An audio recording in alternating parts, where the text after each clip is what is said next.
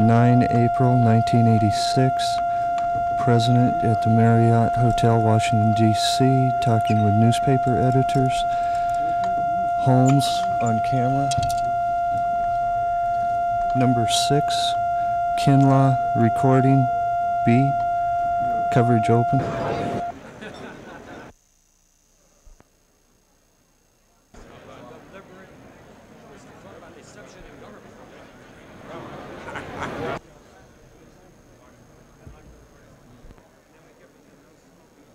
Gentlemen, the President of the United States and Mr. Robert P. Clark.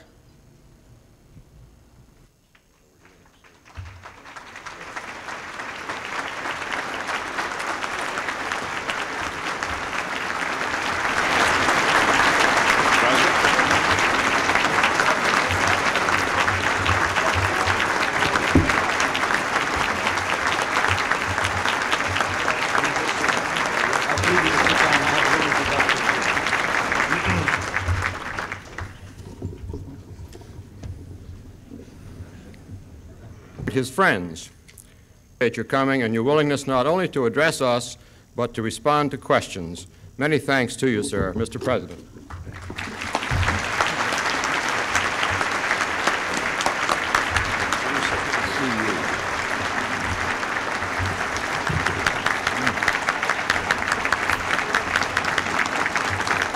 Thank you. Well, thank you very much. I am delighted to have this opportunity to be with all of you today. I know the purpose of this get-together is some back and forth between us, so I'll try to keep my remarks short. But this is a very influential group, and what politician worth his salt would give up the chance to make a few points to you this morning? It reminds me of a story that my friend Punch Sulzberger tells about the time he had lunch at the White House. That evening he went home and called his mother, who, as you know, is the most remarkable woman. And he said to her, "Mother, today I had lunch at the White House with the President of the United States, the Vice President of the United States, and the Secretary of State." "Yes, dear," his mother said dryly, "and what did they want?"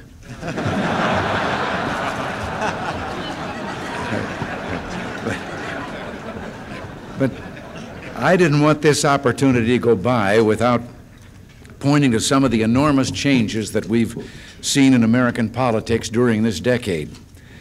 I don't have to remind those of you who report and edit the news of the scope of this change, but I do think it's a good idea now and then to take a moment and reflect on the meaning of that change and gain some perspective on a decade that is now more than half over. I'm sure you all remember that when we took office in 1981, we faced appalling economic conditions. And that's not to mention the crisis of confidence in America's military strength and her international prestige. Our program for economic recovery was much criticized, and getting it through the Congress was the first of many tough struggles to come.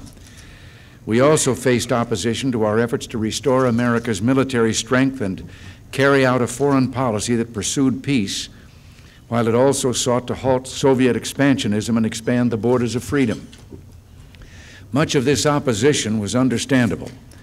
A number of the people in policy and opinion-making circles had trouble dealing with the new ideas that we brought to Washington. As Bill Buckley once put it, though liberals do a great deal of talking about hearing other points of view, it sometimes shocks them to learn that there are other points of view. But despite the parochialism of some of our critics, our programs, with the support of the American people, gained passage. I think the results achieved thus far with the revitalization of the economy, our military strength, and the restoration of our international prestige bear out the merit of our conservative ideas. A few years back, our simple efforts to get some aid to El Salvador so a democratic government could be firmly established there met with fierce opposition. But thanks in no small part to the Salvadoran people who braved guerrilla threats and gunfire to march to the polls, we prevailed, and so did the dream of democracy. My favorite story is of an elderly woman standing in line waiting hours to vote in the hot sunshine in that first El Salvador election. And she had been hurt by the guerrillas because of her determination to vote, and they had told her that they would kill her and her friends if she went on and voted. And she said, "You may kill me, you may kill my family, my friends. You can't kill us all." And so she went in defiance of them and stood and voted. I can't help but mention the Grenada operation also in connection with these things. It was hardly underway when some of our critics took to the airwaves to denounce our efforts there as rampant militarism. But just as the people of El Salvador spoke out in their own way, so too our medical students and the people of Grenada provided all the eloquent rebuttals that were needed. In a curious way, though being wrong about the issues, whether it's the economy or Central America, doesn't seem to discourage our critics. I'd hardly gotten through my televised address asking support for the freedom fighters in Nicaragua when some voices were questioning some of the charges I made against the Sandinista regime. For example, that the Sandinistas engaged in vicious acts of anti-Semitism and that they'd been deeply involved in the illicit drug trade. Well, again, fortunately, some of the doubters were quickly rebutted. The Anti-Defamation League of B'nai B'rith quickly issued a strong statement confirming the truth of what we said about the persecution of Jews in Nicaragua. And on the illicit drug trafficking charge, I was grateful to a number of publications for editorially outlining the depth and extent of the evidence against the Sandinistas. A massive report by the President's Commission on Organized Crime on the international drug trade, for example, discussed the Sandinistas' participation in the drug trade. Extremely persuasive testimony has also come from Alvaro Baldazan, the former chief investigator of the Special Investigations Commission of the Ministry of Interior in Nicaragua. And by the way, besides his descriptions of what he learned about the Sandinistas' involvement in the drug trade, Senor Baldazan's testimony called "Inside the Sandinista Regime, a Special Investigator's Perspective." This is a richly detailed, harrowing look at the Sandinista regime. It's been published by the State Department, and I recommend it to you. I think your readers would be intrigued by his revelations, especially his portrait of Sandinista leaders like Interior Minister Tomas Borge and that gentleman's often successful attempts to mislead visiting dignitaries. I hope you'll permit me one other recommendation. Jaime Chamorro, the editor of La Prensa, the heavily censored but last remaining non-government newspaper in Managua, recently wrote an article for the Washington Post. He put it quite plainly. He said the Sandinistas are transforming the Nicaraguan revolution, fought for by all Nicaraguans, into a revolution that serves the purposes of Marxism-Leninism. And he went on to say the Sandinistas want to use his country as, and I'm quoting, a beachhead for communist expansion. He said they were filling Nicaragua with, quote, internationalists whose aims are the expansion of communist influence and Soviet domination in the region. And he adds, when Latin America, or much of Latin America, is under the influence of the Eastern Bloc, NATO will no longer be in Europe. It will be in San Antonio, Texas. You know, he said that. I'm just quoting. You know, a number of people here in Washington have said that we can win the support for the freedom fighters only on the strength of the national security issue. Well, I agree with Senor Chamorro that the national security issue is very important. But you know, sometimes I think Washington people forget that self-interest doesn't really count as much with the American people as it does in this town. But I think you know that over the long run, the American people are a little more enlightened than that they respond readily to what's right and wrong, what's good and bad, and not just what's in it for me. I think that's why support for the freedom fighters is growing in this country. The American people are just now getting the facts about Sandinista regime, its atrocities against groups like the Mosquito Indians, its persecution of Jews and Christians, the verbal attacks on Cardinal Obando, whom we intend to prevent from becoming the Cardinal Mindszenty of this hemisphere. And the list goes on. The savageness and inhumanity of this regime is a story that is waiting to be told. We know now that the Cubans knew and approved of Sandinista plans for their recent incursion into Honduras, and that each day's delay in assisting the freedom fighters increases the chances of a permanent Soviet beachhead of aggression on the North American mainland. The Sandinistas, the Cubans, and the Soviets want a military, not a political solution to the problem of Central America. And that's why it's imperative for the House of Representatives to approve the legislation recently passed by the Senate, legislation that provides the freedom fighters with our full aid package, especially the defensive weapons they need to protect themselves. And now that's been enough of a monologue, and I understand there's a dialogue in the offing, so, Mr. Chairman.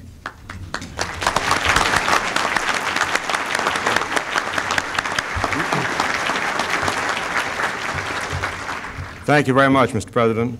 We will have questions from the floor. Let me remind you that members only will ask questions, and please state clearly your name and your newspaper affiliation so that not only the others in the hall but the President can understand who you are. And I'll recognize the questioners, and some I'll recognize. Dick Smizer. Dick. Mr. President, I'm Dick Smizer from the Oak Ridger in Oak Ridge, Tennessee. President Marcos said during his interview with Ted Koppel last Thursday night that, in effect, he was double-crossed. He said that all of a sudden the administration would not answer his telephone calls. He said that when he went to Clark Air Force Base, he thought he was going elsewhere in the Philippines, and it was only after he was on the plane that he learned that he was going to Guam. Would you comment on his accusations? I think that my friend Mr. Marcos has been misinformed by some. As a matter of fact, I had a personal representative that was meeting with him quite consistently. Our only practice, or what we did during that entire time, was to try and see that the Philippines, which historically the Filipino people have been our close friends, that this did not degenerate into civil war. And when he himself publicly announced his refusal to order the Army to fight, we were very pleased with that, and I thought it was very worthy of him that he did that. And this was all, that we just wanted to see that there would be no civil war, and we respect him for his willingness to leave the island. But as far as we knew, he was aware that his destination when he left the palace was Clark Field. And you're in effect saying that that President Marcos misspoke himself or stated a falsehood when he said he thought he was going to somewhere else in the Philippines? I think maybe he was misinformed. Thank you. Happens to every president.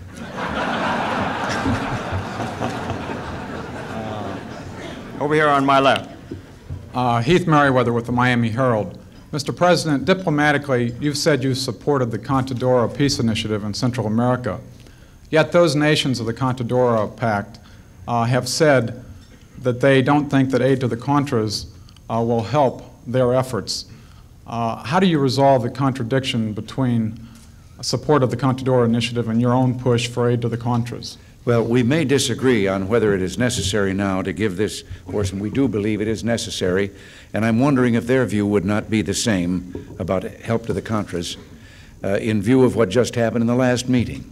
Because once again, and we have subscribed to their goals that they have put down as to what it is they're trying to achieve, and they know that we fully subscribe to them. But in this last meeting, it was Nicaragua, once again, the Sandinista government, that refused the proposals of Contadora and walked out. So maybe now they'll join us in believing that there's going to have to be some pressure put on the Sandinista government to make it return to the goals of the revolution against the Somoza regime. They announced publicly goals and informed the Organization of American States what their revolutionary goals were, and they were democracy, a pluralistic society, freedom of press, religion, freedom of speech, observance of human rights, and the right of the people to choose their own government. And that's what is at issue.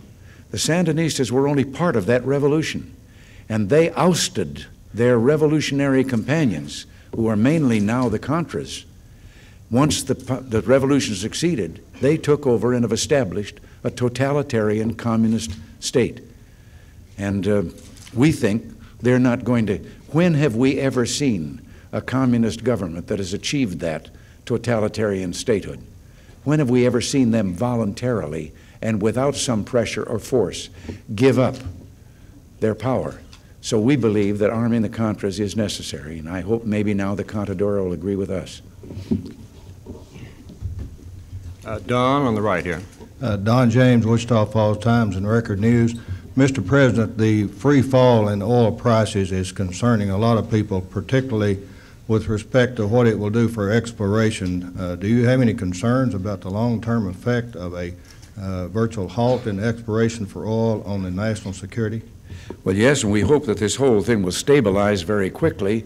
We're concerned lest some major producers in other parts of the world might start playing games with this as if in an effort to eliminate competition, and if they have such ideas, I don't know that they do, but if anyone does and has such an idea, of course they would be looking forward to a time when they could then skyrocket the prices on a kind of monopoly basis. But we still believe in the free market.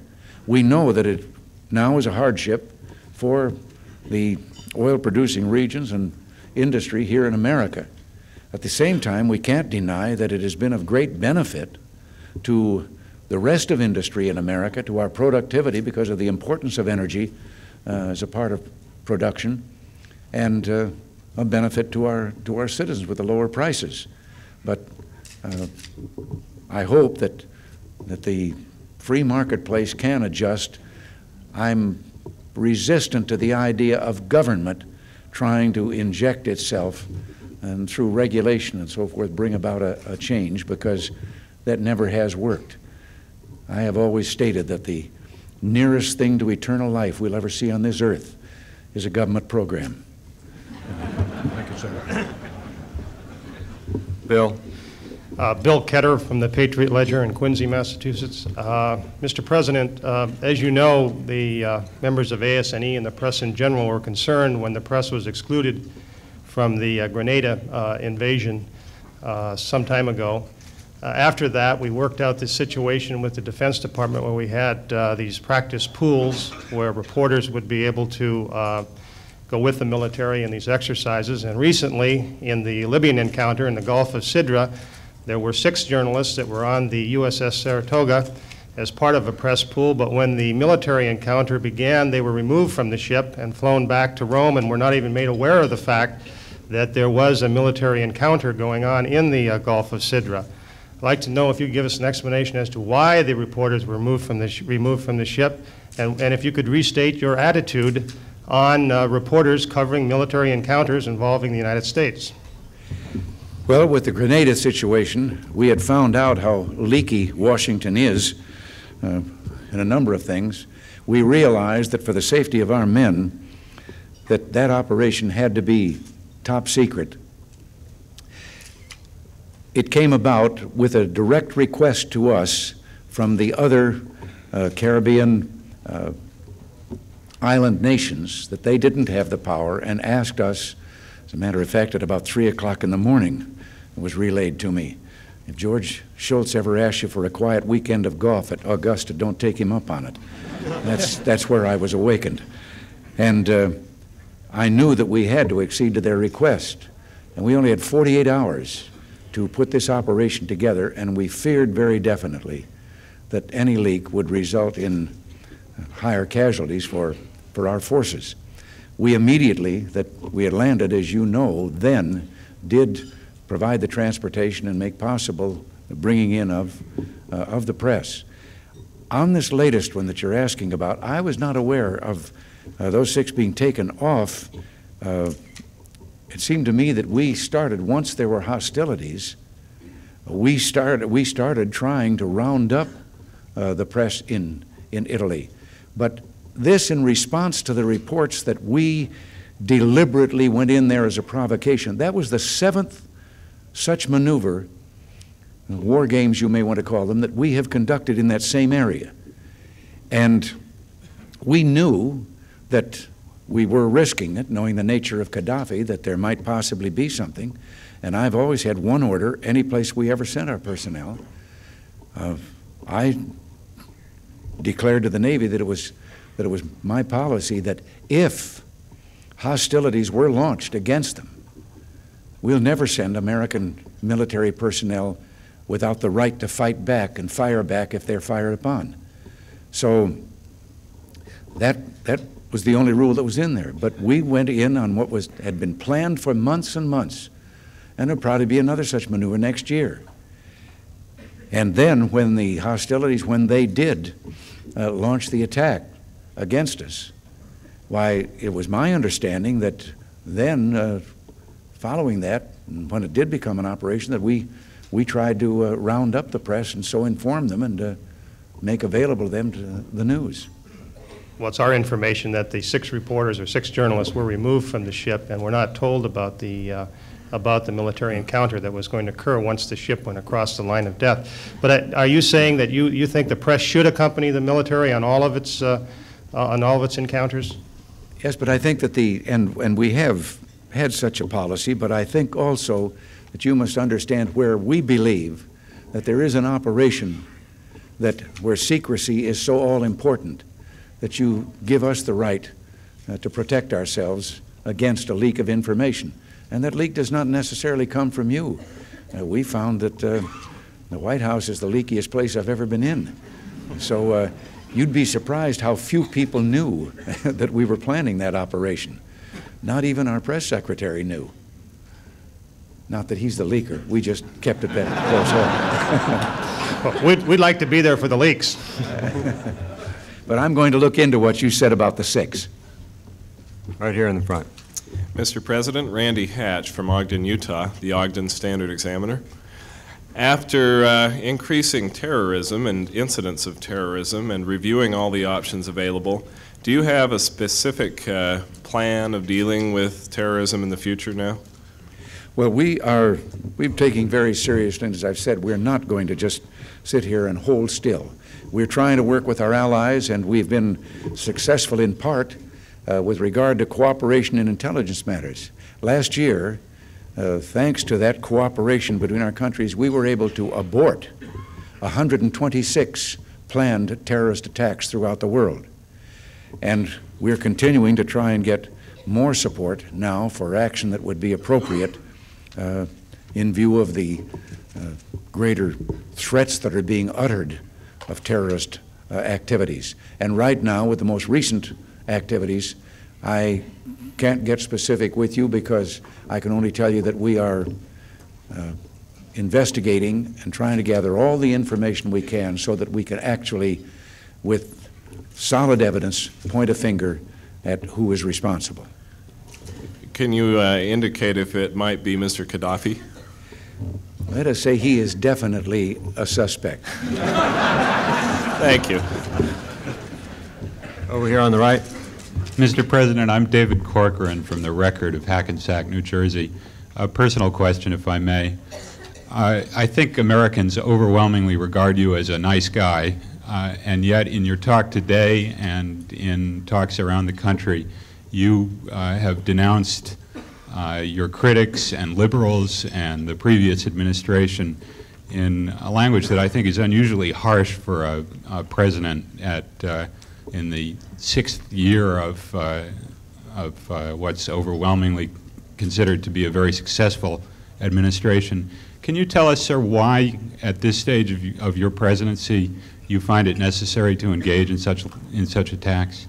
Well, now, my quoting of Bill Buckley and his line, is that what you're referring to as being harsh? I don't often quote him because he uses too big of words. But I didn't think that was harsh. There's no question but that I am tagged throughout the world as being an arch conservative, and I've always thought that I was kind of defending myself when I answered back. I was back in the beginning of our economic program that started this recovery.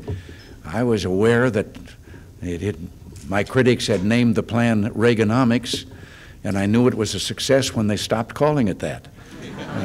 But where have I been so, I don't think I've been all that harsh. Well, sir, would you say then that your remarks about liberals and your critics in the media are just a normal part of the ongoing dialogue and exchange in the marketplace of ideas? Well, I'm sorry you took that to yourself. I was very careful to say critics and stop there. And there's a good share of the 535 on Capitol Hill, and they aren't connected to the press that are critics. And so I wasn't in front of this audience. I wasn't going to actually tag my critics as being of the press. No, I recognize the right, and I go along with Thomas Jefferson. I will protect and believe that in a free press.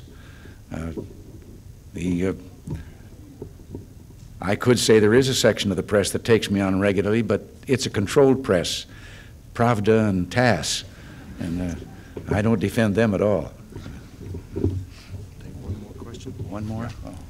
One more question over here, Mike. Mr. President, Mike Davies, the Hartford Courant.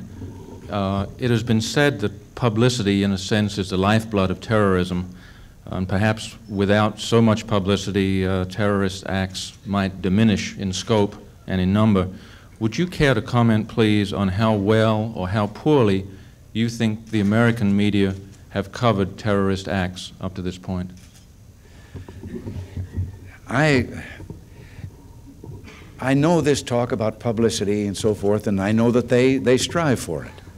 On the other hand, just trying to pretend that it doesn't happen and keeping quiet about it isn't going to end it. I think we all, and I mean by all, I mean that we in our country, plus our friends and allies throughout the free world, have got to set down standards and make it plain that there will be retaliation and that terrorism cannot succeed. And thus part of our policy is that we will never pay off terrorists because that only encourages more of it. I think the only time that I ever wondered about the media was in the terrorist kidnapping of a plane in Beirut, and then when Nabi Berra took away from the original hijackers our people and held them and then started negotiating for their release. I did wonder why one of the press that was present, when they could come in and out and go back to their hotels at night and then meet with Nabi Berra the next day, and there he sat, flanked by their fellow Americans who were prisoners, kidnap victims, even though Nabi had not been the man who hijacked the plane. He hijacked it from the hijackers. And I wondered why sometimes someone didn't say why we are Americans. We've committed no crime or anything. We're going, when this press conference is over, be able to walk out of here and go where we want to go. Why can't those other Americans who've committed no crime against anyone, why can't they walk out of here with us? And I would have liked to have seen the look on his face on a TV news program if someone had asked him that question at the time. So if it ever happens again, maybe someone will think of it, ask that question. You don't want any more, do you? I think they want you to be finished. All right.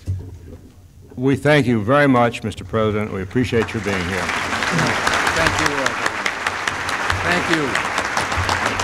Have a good lunch.